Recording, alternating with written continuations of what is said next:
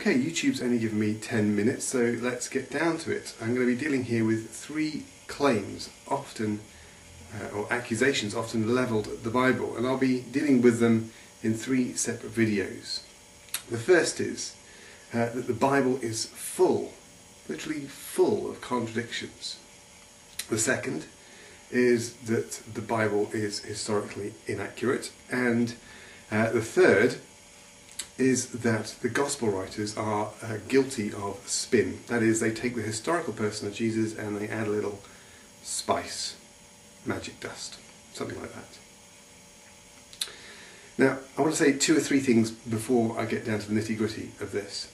The first is that in no way in this video or series of videos am I going to prove to you that the Bible is the Word of God. In no way am I going to prove that. All I want to do here is demonstrate to you that the Bible is trustworthy. Of course, trustworthiness is something you would expect of something that claims to be inspired by the God of truth.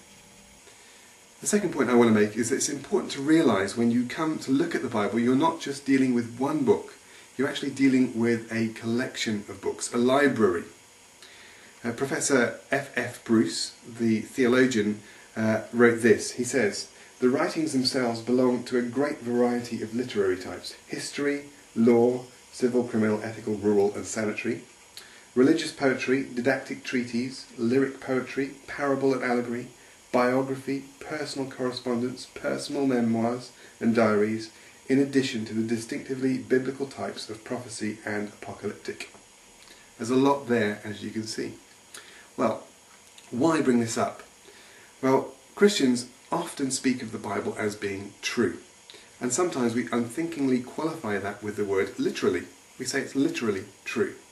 The problem is, while you might consider something like poetry or hyperbole, for example, as conveying truth, you would be wrong to consider it as literally true. If you do, you will end up in all sorts of problems and conundrums.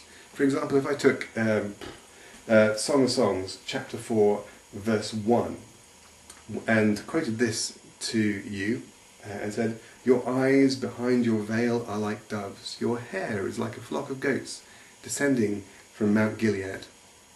Now, if you took me as literally, speaking literally there, you might slap me in the face. What are you saying? My hair is like a flock of goats descending from Mount Gilead. That's insulting. But when you realise it's poetry and the writer is addressing his lover, then it changes the whole complexion of the passage. So, when you interpret the Bible and you measure it against the criteria of truth, which we should, we need to be aware of what genre of literature we are reading. If we're not, we might end up dismissing what we're reading as rubbish for all the wrong reasons. So that's the second point I want to make. The third point that I want to make is that just because a particular author in the Bible writes something or states something does not mean that God is in complete agreement with it. For example, the psalmist David writes, "Happy is he who repays you for what you've done, he who seizes your infants and dashes them against the rocks." Is David expressing God's heart at this point? Absolutely not. He's expressing his own. You see, the Psalms are a collection of poetry written in the most by King David himself. And in them you will find every conceivable human and thus fallible mood portrayed. Anger, grief, love, hate, angst, despair, joy, every conceivable human emotion. The Psalms reveal the truth about the complexity of human nature and sometimes the darkness of human nature.